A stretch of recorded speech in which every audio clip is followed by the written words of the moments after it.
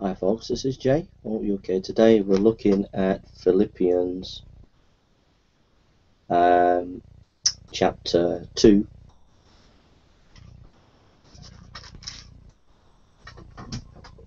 Philippians chapter 2. And we're looking at the topic of humility. So I hope it's a blessing to you.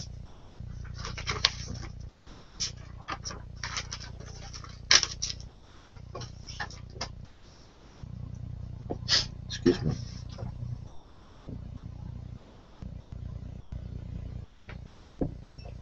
Let's come before the Lord. Lord Jesus Christ, we confess our failure and sin today. We give you the praise and the glory. And Father God, I just pray that this message will be a blessing to all those who hear your word in Jesus' name. Amen. Amen. Okay, if you turn to Philippians chapter 2, it says, "So if there is any encouragement in Christ, any comfort from love, any participation in the Spirit, any affection and sympathy, complete my joy by being of the same mind, having the same love, be in a full accord of one mind, do nothing from rivalry or conceit, but in humility count others more significant than yourselves. Let each of you look not only to his own interest, but also to the interest of others, having this mind in you among yourselves, which is yours in Christ Jesus, who though he was in the form of God, did not count equality with God a thing to be grasped, but made himself nothing, taking the form of a servant. Being born in the likeness of men, and being found in human form, he humbled himself by becoming obedient to the point of death, even death on a cross. Therefore God has highly exalted him and bestowed on him the name that is above every name, so that at the name of Jesus every knee should bow, in heaven and earth, and under the earth, and every tongue confess that Jesus Christ is Lord, to the glory of God the Father. Therefore, my beloved, as you have always obeyed, so now, not only as in my presence, but much more in my absence, work out your own salvation with fear and trembling. For it is God who works in you both to will and to work for his good pleasure.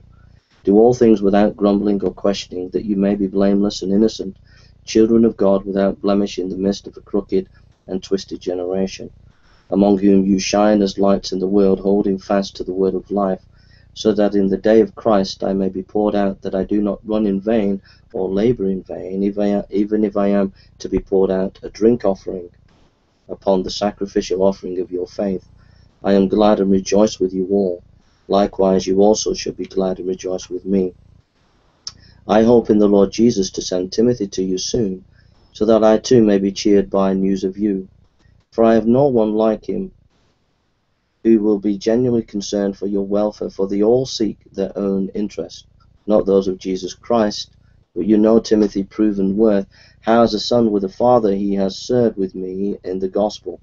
I hope therefore to send him, just as soon as I see how it will go with me. And I trust in the Lord that shortly I myself will come also.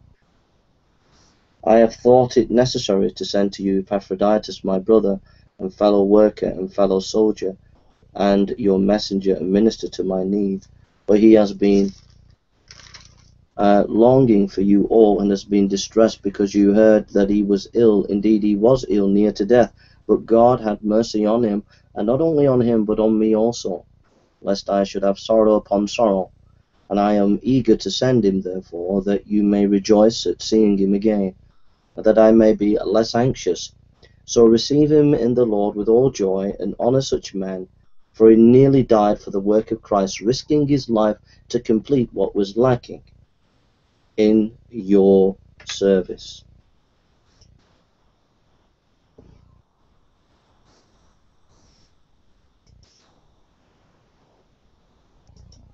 Sorry about this. So we're looking at humility, and there are three ways to be happy, and that is humility, humility, and humility. I remember when I was a young man of about 20 years of age, training in a church, and I thought the pastor was going to teach me books, give me books to read or whatever for the first day, but he didn't. What he did was he pulled out a tomato and he says, "How do you cut a tomato?" And I looked at him and I thought, this is a bit strange. And he said, "We all cut tomatoes differently." He said, "The thing that you need to realize is people skills." And that's what we need. We need people skills, how to handle people. And that's very important. And here in this passage of scripture, Paul is preparing the ground for people skills because people are not getting on. If you turn to Philippians, Acts chapter 16, verse 16, Acts chapter 16, verse 14 to 16, you'll see that it says, "The Lord opened Lydia's heart." Lydia was a businesswoman and she was saved by God. Then in that chapter you have a woman possessed who was touched by Paul.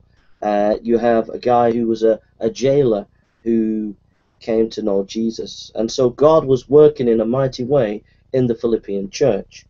And you had these people, you had women in Philippians chapter 4, verse 2 and 3, who were not getting on. If we turn to that, Philippians chapter 4, verse 2 and 3. "I entreat Euodia and I entreat Syntyche to agree in the Lord." So, businesswoman, possessed woman, Philippian jailer, other ladies, a variety of people in the church. And when God is at work, there will be problems. Because where there are people, there will be problems. It's like children, if you have children. In a kindergarten, there's going to be problems. And so when there is spiritual life within a church, as a church goes forward and begins to be planted, it will experience problems. And the way to deal with it is in the area of humility. And so we have 3 points: humility in church, humility in Christ, and humility in leadership. Humility in church. Have you ever been hurt by a church? Has a church ever hurt you? Has an individual in a church hurt you? Has the leadership hurt you? You can nurse that hurt for years and years, but it'll do you no good. Paul wants you to focus on something else rather than your pain. You say, "Jay, you don't know how much pain I've experienced. I've experienced a lot of pain from a church, and you know it was not good, Jay. And you want me to get rid of it?" And the answer is yes. Philippians chapter 1, verse 1, focus on Christ. It says in Philippians chapter 2, "So if there is any encouragement in Christ, any comfort from love, any participation in the Spirit." Paul wants you to realize the word any encouragement in Christ means come alongside, that Christ comes alongside you, he comforts you, he's there with you. It says in 2 Corinthians chapter 1, verse 3 and 4, that God is the God of all comfort. So why is Paul wanting you to focus on that Christ will comfort you? Well, if you've been hurt by the church, if you've been hurt by a Christian, you can nurse that pain, and that pain can be more important to you than anything else. And Paul is saying, don't nurse the pain, but think about the comfort that Christ has for you, that he loves you. It doesn't matter what anybody else thinks of you. Think about what Christ thinks of you, what Christ wants for you. He loves you. He'll never forsake you. Then focus on your spiritual family. It says in verse 2, participation in the Spirit. We are one Spirit. In 1 Corinthians chapter 12, verse 4, it talks about we are one Spirit. In 1 Corinthians 12:13, it talks about we are one Spirit. What that means is if a believer hurts you or disagrees with you, they have the Holy Spirit as you do, and therefore they are your family. And so you have to be warm and affectionate to them, even though they are unkind to you. Philippians chapter 2, verse 2, focus on unity. It talks about unity there. Verse 2, complete my joy of being of the same mind, having the same love, being a cord of one mind, that we're to be united. If we turn to Ephesians chapter 4, Ephesians chapter 4,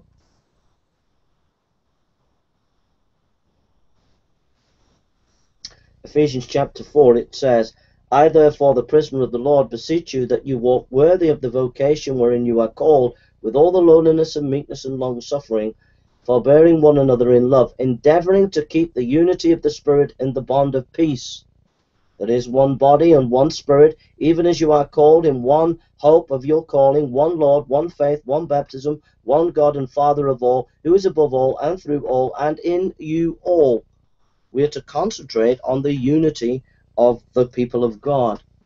We are to be united in fundamentals, in the belief in the Bible, belief in God, that Jesus is God and man, the belief that he died on a cross for our sin, he rose again, heaven and hell. We are united together in the fundamentals of the faith. And then we are to focus on our attitude. Philippians chapter 2, verse 3 and 4, we read, "Do nothing from rivalry or conceit, but in humility count others significant than yourselves. Let each of you look not only to his own interest, but also to the interest of others." We are not to be competitive. We are to look to people with an attitude of humility. Rivalry means being competitive, strife. Conceit means empty glory, that you're thinking about yourself, that it's all about you and your ministry and what you want. But if you turn to 1 Corinthians 15:9, 1 Corinthians 15:9, it says, "For I am the least of the apostles, that am not meet to be called an apostle, because I persecuted the church of God." Paul regarded himself as nothing, and yet God was gracious to him and called him, and we should regard ourselves as nothing. So have we been concentrating on the pain rather than upon Christ? Have we been distant from a fellow brother or sister of Christ when we should still be loving, even though they have hurt us? Have you put your issues above the unity of the church? In 1 John chapter 1 verse 9 it says, "If we confess our sins, he is faithful and just to cleanse us from all unrighteousness. And if we have failed, God will forgive us and he will cleanse us." So that is the humility in the church. Now humility in Christ. If you turn to 2 Philippians chapter 2 verse 5 to 18.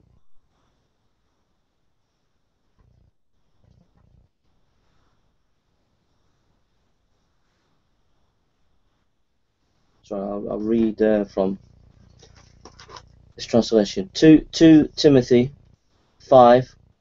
"Have this mind among yourselves, which is yours in Christ Jesus, who, though he was in the form of God, did not count equality with God a thing to be grasped, but made himself nothing, taking the form of a servant.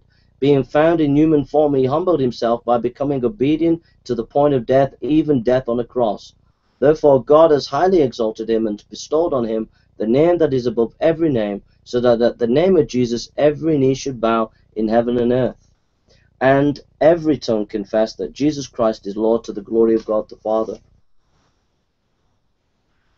You might be struggling in a relationship with your marriage and you're wondering how it's going to go. You don't seem to be getting on. This is the passage for you. This is the Grand Canyon of theology. When you're coming down a stream and you come to the great Grand Canyon. So here we come to the great Grand Canyon of theology, who Christ is. Number one, he is 100% God. It says in Philippians 2:6, "Who being in the form of God thought it not robbery to be equal with God." Christ was God in the flesh 100%. The Greek there, being in the form, means unchanged. He was unchanged from the beginning. If you read John chapter 1 verse 1 and 3, it says, "In the beginning was the Word, and the Word was with God, and the Word was God." Verse 14, "And the Word became flesh and dwelt among us." Colossians chapter 1 verse 15 to 14. If you turn to Colossians chapter 1, this is a passage that the Jehovah's Witnesses quote. Colossians chapter 1 verse 15 to 14. It says, "Who is it? The image of the invisible God, the firstborn of all every creature." Now it says, "Who is the image of the invisible God?" That is reference to Jesus being God. But then the Jehovah's Witness said, but it says the firstborn of all created, or of every creature. That means he was created. No, it doesn't. It goes on, "For by him were all things created, that are in heaven and that are in earth, visible and invisible, whether it be thrones or dominions or principalities or powers, or things were created by him and for him." That surely says that he is God, and he is therefore all before all things, and by him all things consist, and he is what? The head of the body, the church, who is the beginning, here it is, the firstborn from the dead. So when it says Jesus is the firstborn of every creature, it means he's the firstborn of the dead. It means when he rose, that was the first fruit of the new people of God. Yeah? So it doesn't mean he was the first person ever created. So you've got to be careful. You've always got to check the context. When a cult member comes to you, a Jehovah's Witness or anybody like that, and they quote a scripture, look at the context. So Jesus is 100% God. You can turn to 1 Timothy chapter 3:16, Titus chapter 2 verse 13, John chapter 8 verse 58. Muslims say that Jesus didn't say he was God, so have a look at John chapter 8 verse 58. John chapter 2 verse 28 says, doubted Thomas goes to the Lord and says, "The Lord my God," and Jesus takes the praise and the worship as of God. So Jesus is 100% God, and he is 100% man. In John chapter 11 verse 35, it says that he wept. In Philippians chapter 2 verse 7, he says, "But made himself nothing, taking upon him a servant, being born in the likeness of man." He was a man. He was a human being, flesh of flesh, bone of bone. And he wept. In Luke 24:30, the Lord says, "Touch me, feel me. I'm not like a ghost." And so our Lord was 100% God, 100% man, but he humbled himself to the cross. He became obedient to the cross. Philippians chapter 2 verse 8. Philippians 2 verse 8. We read, "And being found in human form, he humbled himself by becoming obedient to the point of death, even the death on a cross." He humbled himself and became and died. And how did he humble himself? Well, let's turn to Isaiah 53. Isaiah 53.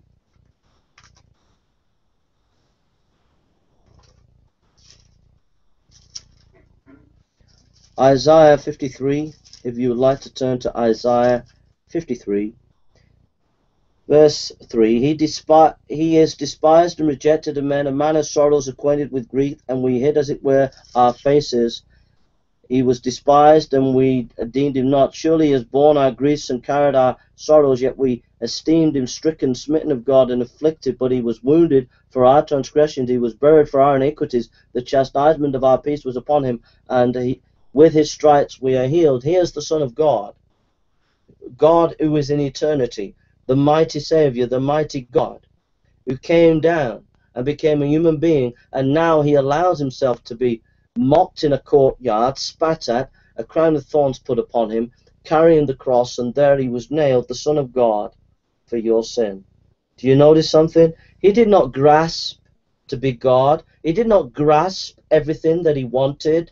He came and he made himself of nothing to die on a filthy cross for the sin of the whole world. And he cried, my God, why have you forsaken me?" And the wrath of God fell upon him for you and for me. And what is the cash value of that? Well, if you're married, why are you grasping for your rights? Why are you grasping for what you want in the marriage? Why don't you give yourself up? Why don't you make yourself of no reputation like Christ? And there will be happiness in your marriage. And in your singleness, you're grasping for a man, or grasping for a woman, or you're grasping for a relationship. Make yourself nothing. What's it matter in the scheme of things? Live for Christ and live for others. That's what the passage is saying. You're saying, Jay, this is painful. I don't like it. It hurts me. I need a relationship. Well, my friend, I understand the pain.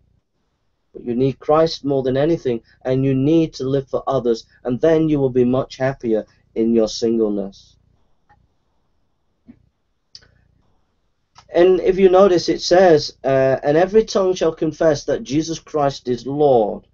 If you go to Isaiah 45, verse, I think, 23. Let's go to Isaiah 45, verse 23. Isaiah 45, verse 23. "I have sworn by myself, the word is gone out of my mouth, and righteousness shall not return, that unto me every knee shall bow, and every tongue shall swear." This is God saying that every knee will bow to him, and every tongue confess who he is. That is an exact quote by the Apostle Paul in Philippians. He knew what he was doing. He was exalting Christ as God. So, my friends, in your marriage and in your relationships, think about Christ, what he's done for you. Forget about yourself and think about others. And then thirdly, humility in leadership. We've looked at humility in the church. We've looked at humility in Christ, and now humility in leadership. There's a missionary couple that came back from mission work to America. And as they came back, it was the president's inauguration, and everybody was praising the president, and there was a great big parade, and everybody was honoring the president, etc. Well, the missionaries were bitter because nobody came to put a band on for them for all the work they did. And one of the missionaries, the elderly man, prayed to God, and God said, "You get your reward in heaven." But it's so easy to be doing things in the work of God and nobody's giving you praise, nobody's thanking you, and you can then be bitter or you can be upset because nobody's appreciating you. But that's when you have to be humble. It says in verse 12, work out your own salvation with fear and trembling. The word work out your own salvation there is not that you're saved by good works, but that you're already saved by grace. The work out your own salvation there means that you daily serve the Lord, you daily discipline your life to grow, and God will bless it. For it is God who works in you both to will and to work his good pleasure. Verse 13. God is working in you, but you've got to cooperate with God. It's no good sitting back and saying God's going to do it all. You've got to read your Bible, go to church, fellowship with people, evangelize, and God will bless you. Take it seriously, be dedicated to it. But then we see three leaders. In Philippians chapter 2, verse 17, Paul says he's poured out like a drink offering. In Philippians chapter 2, 19, 24, we have a selfless Timothy who is serving for others. And then in 2 Philippians chapter 28, 30, we see Epaphroditus, a servant. In verse 25, he is a soldier. In verse 27, he has an illness. And verse 30, he nearly died for the faith. These are people who serve God not for themselves, but for the kingdom and for their Lord. And God is calling you to sacrificial leadership, a humble leadership. He wants you to stand in the gap for your generation. Whether you're a man or woman, I only believe that pastors are men and elders are men and deacons are men, but that doesn't mean to say that women don't have a role. It doesn't mean to say that women can't lead. In the Philippians, there were women missionaries, women servants of God, and you can be a leader as a woman in your sphere of leadership that God can give you, teaching women, evangelizing, helping in various works in the church. You can lead, and we are all called to lead in some way, whether it be leading at home, whether it be leading at work, or somewhere. We'll be given responsibility to lead. And as we lead, we're leading not for ourselves, but for God. Jesus, knowing that the Father, this is John chapter 13, verse 3, Jesus, knowing that the Father had given all things into his hands, and that he was come forth from God, went to God. And he riseth from supper, and laid aside his garments, and took a towel, and girded himself. And after that he poured water into a basin, and began to wash the disciples' feet, and to wipe them with the towel wherein he was girded.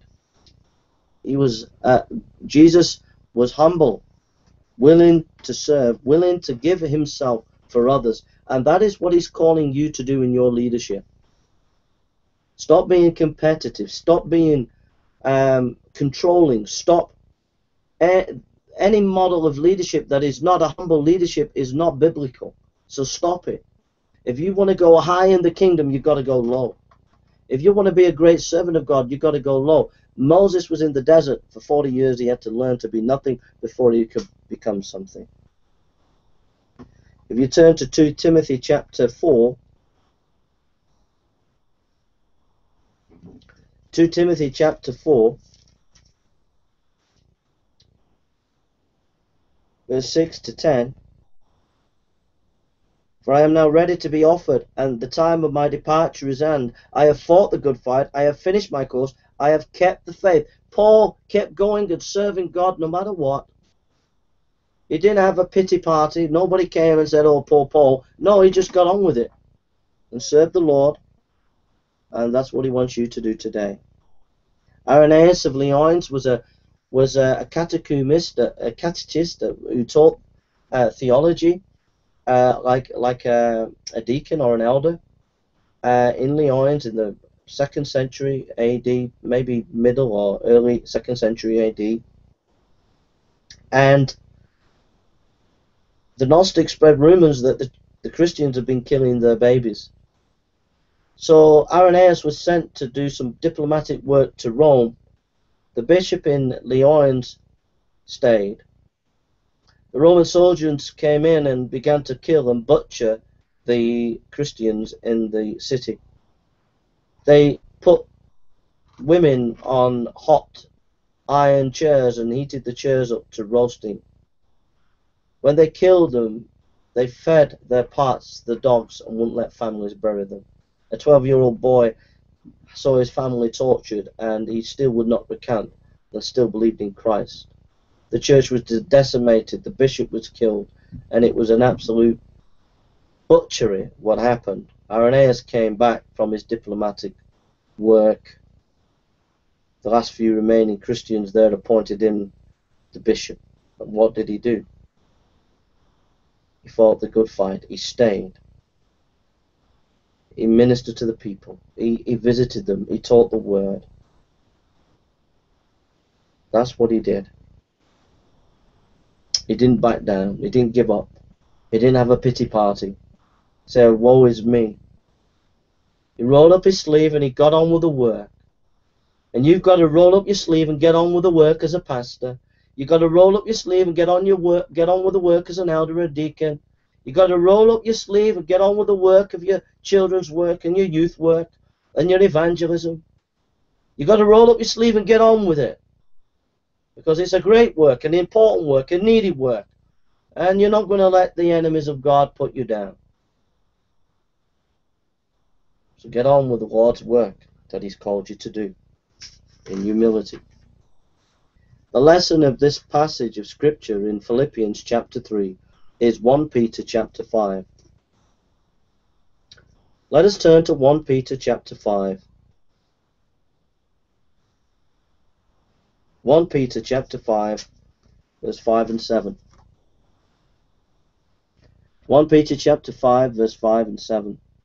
Likewise, a younger, submit yourselves unto the elder. Ye all of you, be subject one to another, and be clothed with humility, for God resisteth the proud, and giveth grace to the humble. Humble yourselves therefore under the mighty hand of God, that He may exalt you in due time, casting all your care upon Him, for He careth for you. We all have a Mount Everest of ego. We are all full of ourselves. And God is calling us here to focus not on ourselves, but on Christ.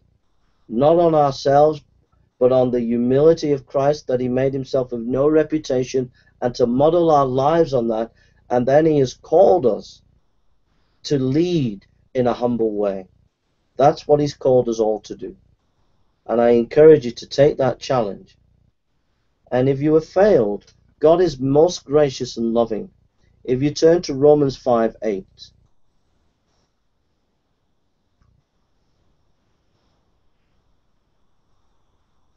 Romans 5:8. We read, But God commendeth His love towards us, in that while we were yet sinners, Christ died for us. While we were yet sinners, Christ died for us. And Christ died for you, gave His life for you, and He will forgive you if you failed, because He is a gracious and loving God. I failed over the last 6 years. I was a minister of the gospel, and I was proud. I had a nervous breakdown, and ultimately I was full of pride, and I needed to be humbled. And God has humbled me these 5-6 years. I feel I've come back out of exile. I've come back into what God wants me to be and to do. But it's been a long process of humbling and learning to take the discipline of the Lord and to to get healing, but also to be disciplined by God, to realize that we're nothing, that we don't deserve anything, that whatever God gives us, he gives us because it is of grace, not because he owes us it. He doesn't owe us anything. Everything we get from God is his grace, his love. He is a gracious, kind God, and he loves us so much that he will not allow us to go on with pride. He will not allow us to go on as selfish. He will not allow us to go on and on, being concerned about all about us. He will change us and mold us, and he will break us in order to make us, because he loves us. And so, my friend, thank the Lord for what is in your life that is difficult at this time, because it is making you better. It is making you draw close to him, because he wants you to walk in humility and in love. And that's what he wants for you today. So let us pray and ask God's blessing upon this message. Father God, I thank you for your love and your grace and your care, and we give you the praise and the glory today. And I pray for your dear children today. Bless them so wonderfully with your love and grace. Pour upon them the anointment of your grace and your love. Shed abroad in their hearts your tenderness, Lord. Comfort them and bless them, and use them in Jesus' name. Amen. Amen. I hope this was a blessing to you, and God bless you. I'll be doing a few lectures here and there, and take care. God bless you.